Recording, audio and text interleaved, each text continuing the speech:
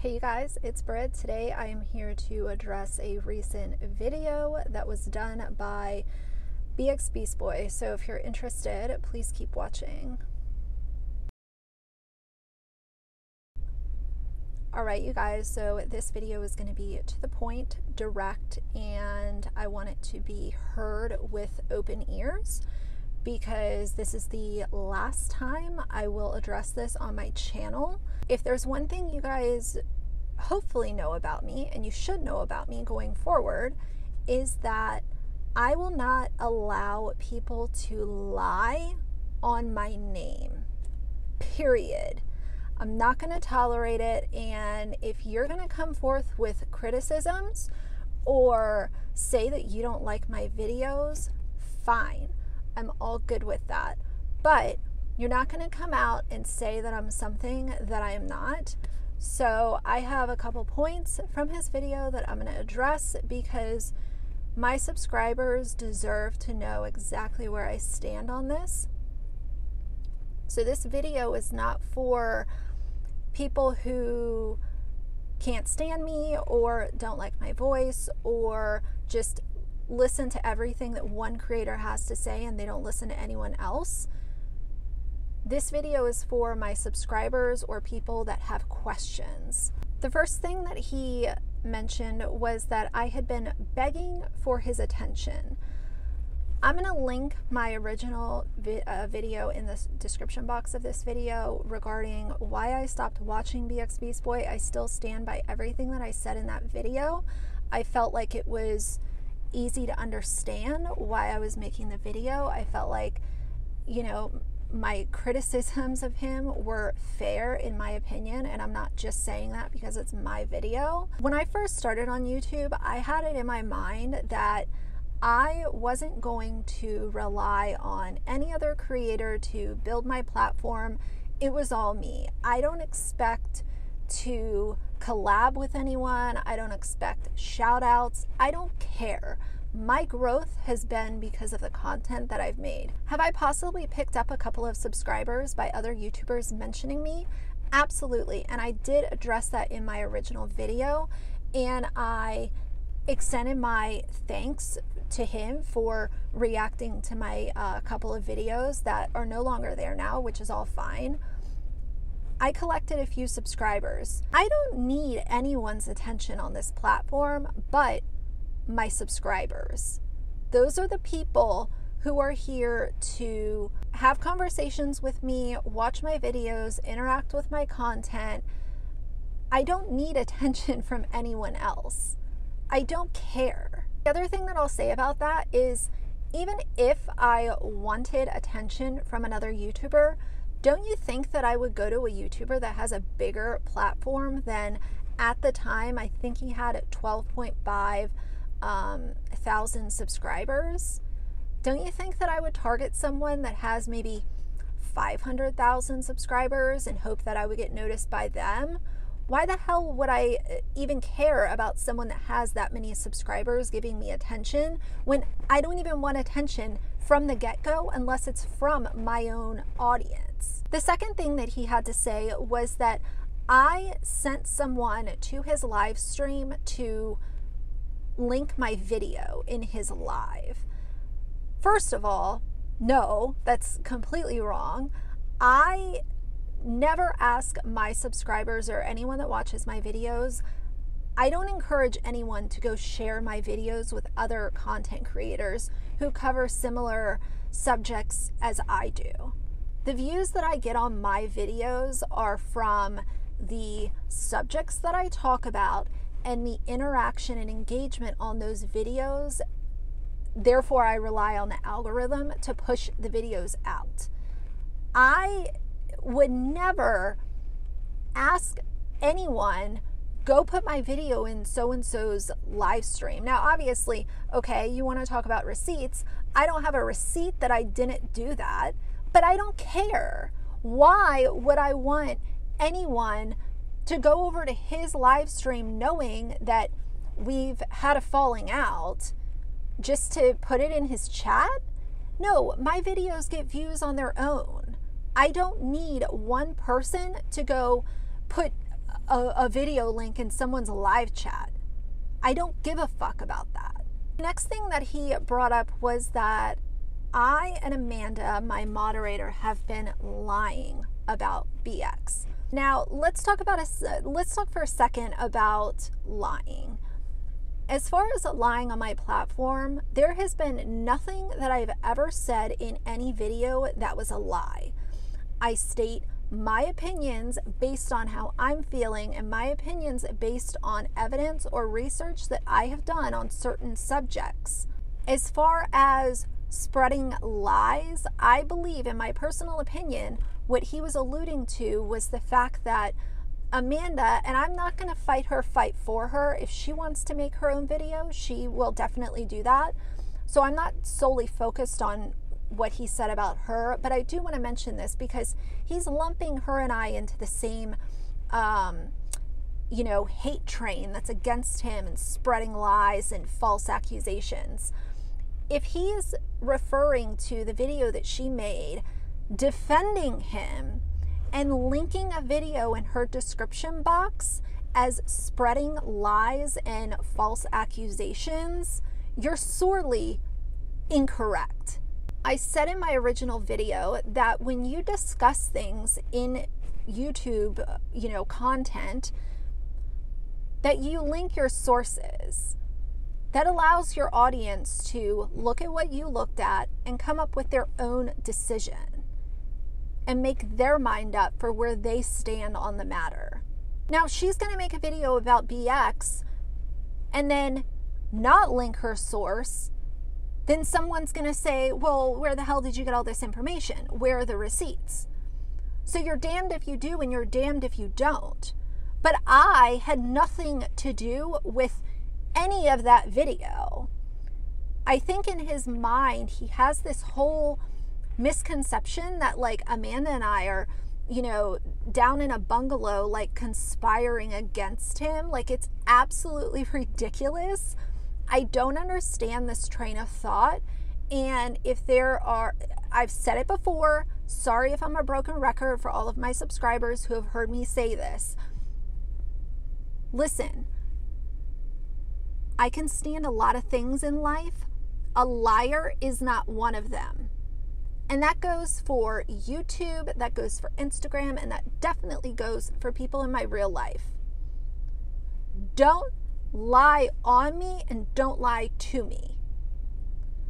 So to say that any false information was spread on my behalf, no, you're wrong. Next, let's talk about the Dad Challenge podcast and his snark channel. So I have criticized BX for going after the way that Katie Joy looks, talking about her, poor hair. And, historically he had said something about having a 666. If you look under her hair, it's all too much. I didn't like it. So he's trying to tie these two things together, how I support Dad Challenge podcast, but I don't support him. In my personal experience as being a subscriber of Josh since the summer, has he made fun of some of the outfits that these mommy vloggers wear?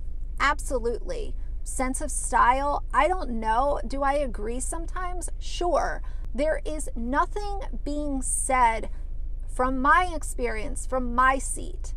Y'all can correct me if I'm wrong and show me evidence, but I have never heard him talking about these mommy vloggers being ugly or, their hairline, they need to go get, the edges stuff and all of that. In fact, I've heard Josh compliment these women more often than he's insulted them.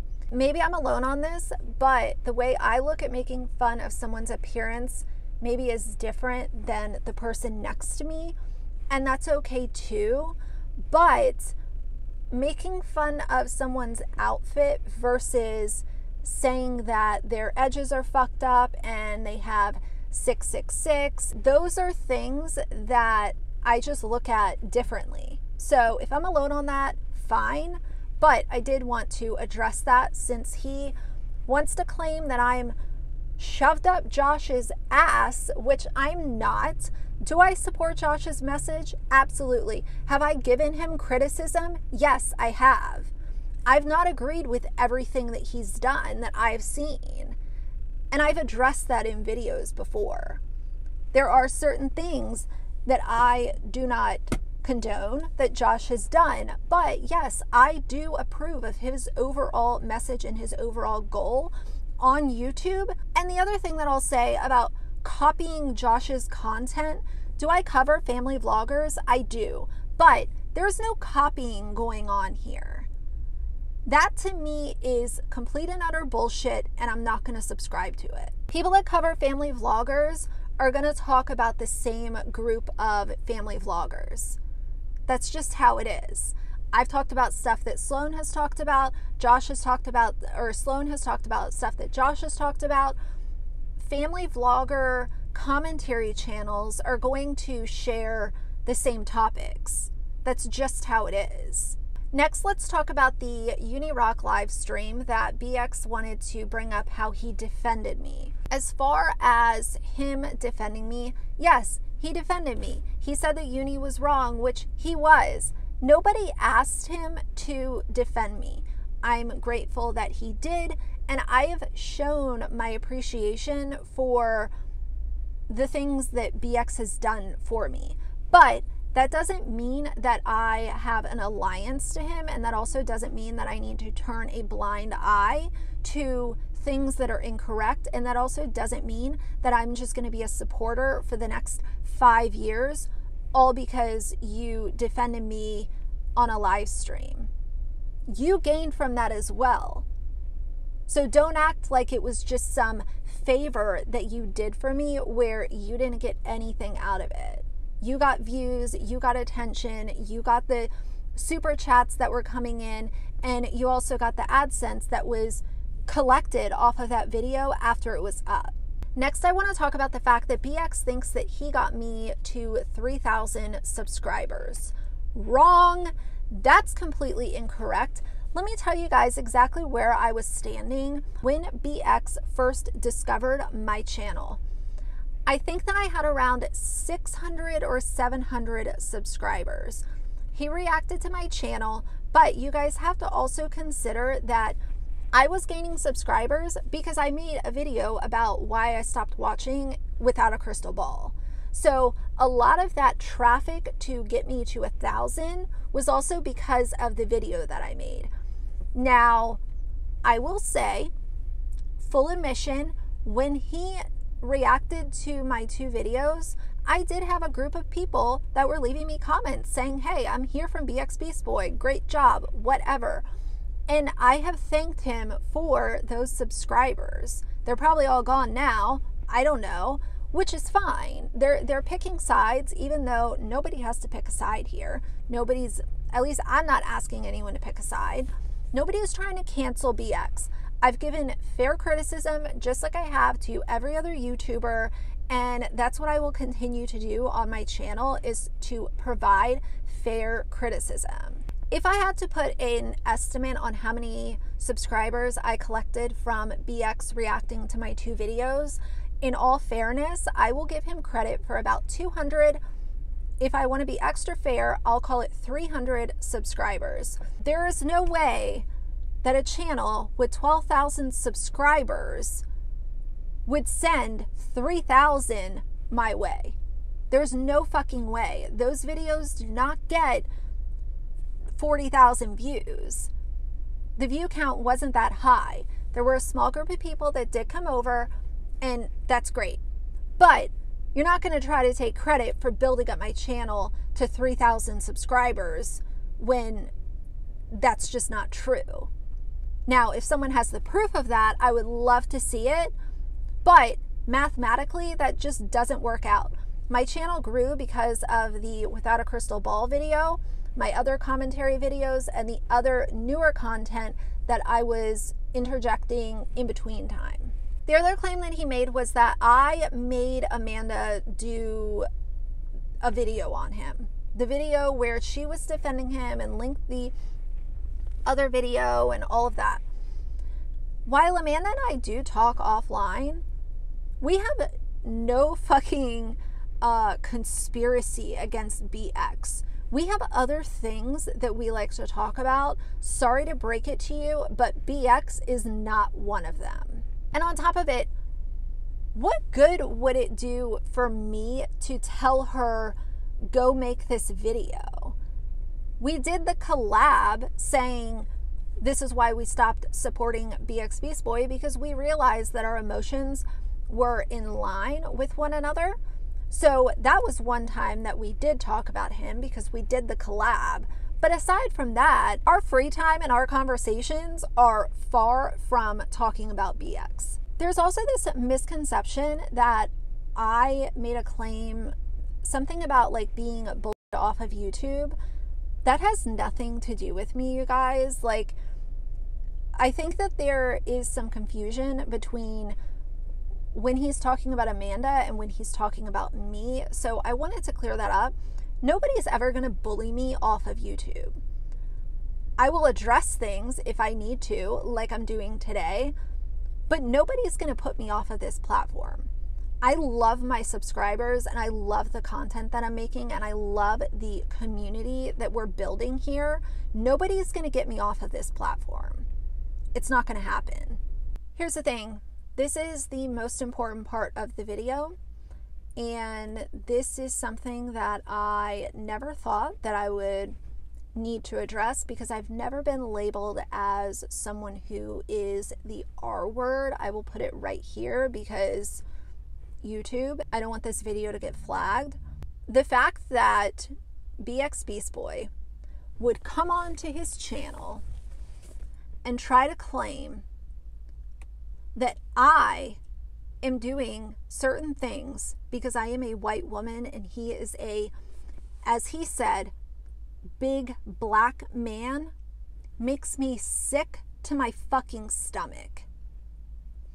I will not be labeled as that word ever in my life. And if and when I am, I will defend my name. This is the part that physically makes me sick. Honestly, if he didn't allude to this, I don't even know if I would be making a reaction. But I will not be labeled that ever. The fact that I made a video saying this is why I stopped watching Bxbeastboy, it's because I don't like his behavior on the internet, that doesn't equate to me using my race or anything that falls under that to my advantage. I also did a video the other day discussing racial profiling and how it's completely wrong, and I, just like all of my videos, that video came from my heart and that's my message and that's what was put out into the video. For him to call that into question and say that I'm being fake or I'm lying is complete and utter bullshit. And if you're going to be upset that someone makes a video about you or gives you criticisms, be upset about it, but don't ever try to bring that into it unless you have concrete proof that someone has discriminated against you. Just saying that people are gonna believe my video because I'm white? No, I'm not standing for that. People believe what I say when they want to because of the relationship that I've built with my subscribers. It's exactly what I said yesterday. With YouTubers, trust is gained in drops and lost in buckets. And I have trust with my audience. They believe what I say for a reason. So don't ever try to label me something that I'm not. It's disgusting. As YouTubers, we have a big responsibility to make sure that the messages that we are putting out are well thought out. And if you are going to come forward with claims that someone is any sort of phobic or you know, the R word, you can't just label someone that with no proof. This is commentary. We're sharing opinions. We're giving criticisms. That can end in a very, very dark place. I will not ever be labeled that and just let it ride out. The next thing I want to talk about is the fact that he tried to say that he was an ally for Sloan, saying that his video that he did about Sloan was just saying, oh, well, I have bipolar disorder, you have bipolar disorder. You know, this could be triggering for someone with bipolar disorder. You know, he tries to frame it like he was just being an ally and, you know, whatever. For anyone that was in that live stream or listened to it before it was deleted would know that that's just not true. He was insinuating that Sloan should have nothing to cry about because he had a really nice apartment. He was making fun of Sloan for wiping boogers on his blanket and, you know, crying and looking for sympathy. And, you know, then he went through the whole thing with the thumbnail. You're not an ally. And anyone that listened to that video will know exactly what I'm talking about. People have said that he mocked Sloan because that's exactly what he did. If you're an ally and you are going to make a video like that, then it would be framed in a completely different manner. You're not going to be making fun of someone for wiping their nose on their blanket and, you know, babbling because they're crying. It's grossly irresponsible to try to say that you're an ally when the proof is in the pudding. Too bad the pudding is in the trash because the video is gone. But I've noticed this pattern where you do bad shit and then you delete the evidence. And if nobody has the video, then you can call them out for not having receipts. The other thing I want to say is it kind of ties back to the whole false allegations thing. I've never once lied about Bxbeastboy. I've shared my opinion on his content and the merch that he's come out with and how he, you know, makes videos on his channel. Those are opinions and those are criticisms. None of it was ever a lie. There's never been anything that I have said so outlandish and crazy that it should have ever been called into question. I have come forth with my experience as a subscriber and then as a former subscriber, and I've shared my opinions. I don't understand where this whole lying thing is, but if you're going to pin someone as a liar or a manipulator or the R word, it's like exactly what I said earlier. You need to come forth with hard evidence that that's actually the case. What does BX have on me? The only thing that he has is the email. I sent him an email trying to reach out because I was blocked from his channel. And I said, can we all just get along? Can we all just move past this? Like, this is ridiculous. I don't even know why I'm blocked from your channel. And he continued to spin the narrative that Amanda and I were mean girls and we were attacking him and doing all of these things when that wasn't even the case. You guys have to remember the original video that Amanda put out was defending him. She was taking apart this video that was actually, you know, bringing allegations forth on BX. She took that video from someone else and dissected it and called everything into question and defended him. She also gave some criticisms, which were fair. But all of this started because she linked the video that she reacted to in her description box. How fucking stupid is that? How dumb is that, really? I get a couple comments here and there. Why are YouTube creators tearing themselves down? It's because of dumb shit like this. This all started because she defended him and linked a video in her description box that had accusations in it that she reacted to and called them all into question. So stupid, you guys. He also loves to say that Amanda and I tried to cancel him. I never asked anyone to cancel anyone. I shared my opinion and where I stood on the matter, and that was it. I encourage you guys to listen to it with an open heart and an open mind, just like I do every other video that I make. Just listen to it. Think for yourself, make your own decisions, and if you're still here with me, cool. If you're with him, fine. If you're with both of us, fine. It's all good. I don't understand where this whole cancellation campaign came from. I really don't. In all seriousness, I don't understand where this idea even stemmed from for it to be something that is brought up repeatedly. He alludes to the fact that he's a big black man and a monster. I can't tell you guys how many people I've called monsters in my life, and I would never refer to anyone as a big black man. I think the last person I called a monster was probably Micah Stauffer, and that's, earned in her book. And the other thing that I want to say, as far as, labeling people and putting names on things, there have been a couple people that have come and said, oh, well, BX doesn't make fun of the way people look anymore. He's growing, he's changing.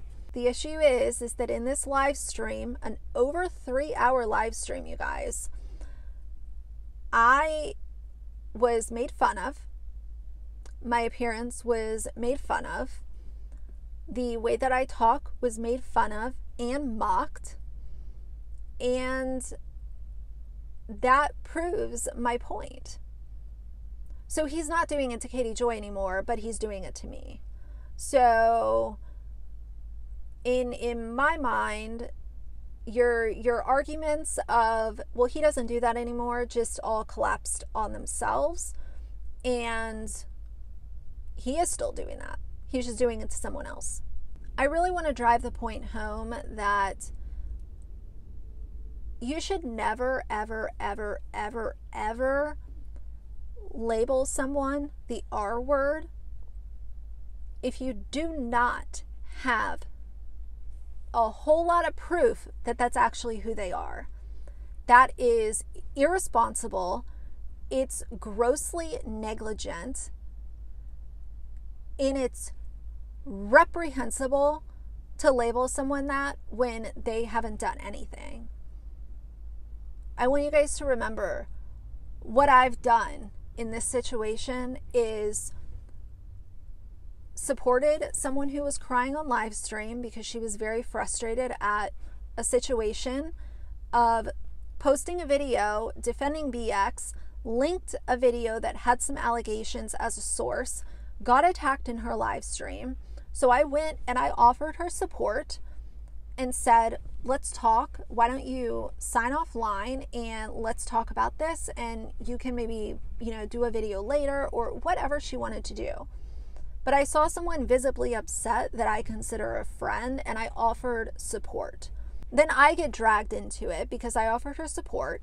I go to his live stream. I try to have a conversation. I'm blocked. Then I go to my email. I send the email.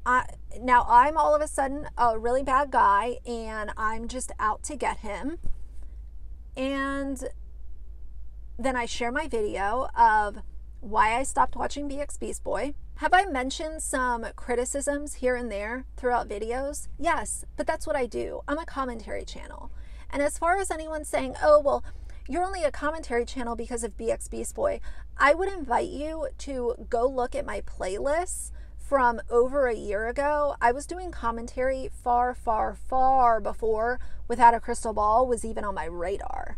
Somehow got wrapped into this, and now this narrative is being built against me to say that I am lying about him and I'm the R word.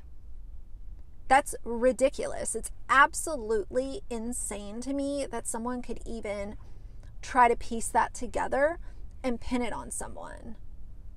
All that I've done is given criticism, offered support to someone that he had an issue with, and mentioned him in a couple other videos. That's all that I've done. I've never come out and said, Bxbeastboy sucks. He's the worst person ever. You know, don't ever support. Like, no, I'm giving criticism.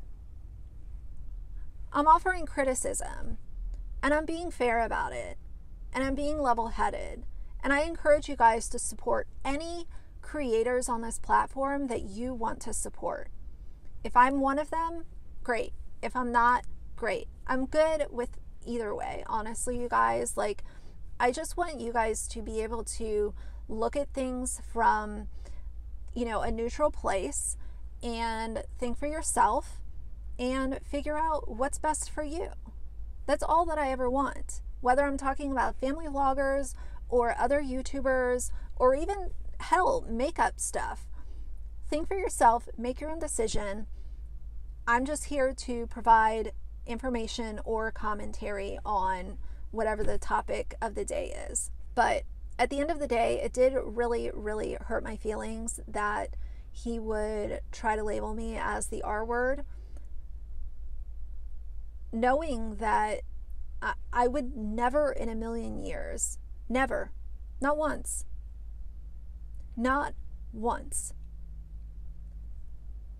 It's absolutely ridiculous. I've never, ever, ever mentioned his race, his, you know, his size, his physical build, nothing. I've never mentioned any of that. All that I've done is given some criticism and called out things that I didn't like. And for some reason, I got grouped in with, you know, this video that Amanda did, even though, again, it was defending him. The whole issue is that there was a link in her description box.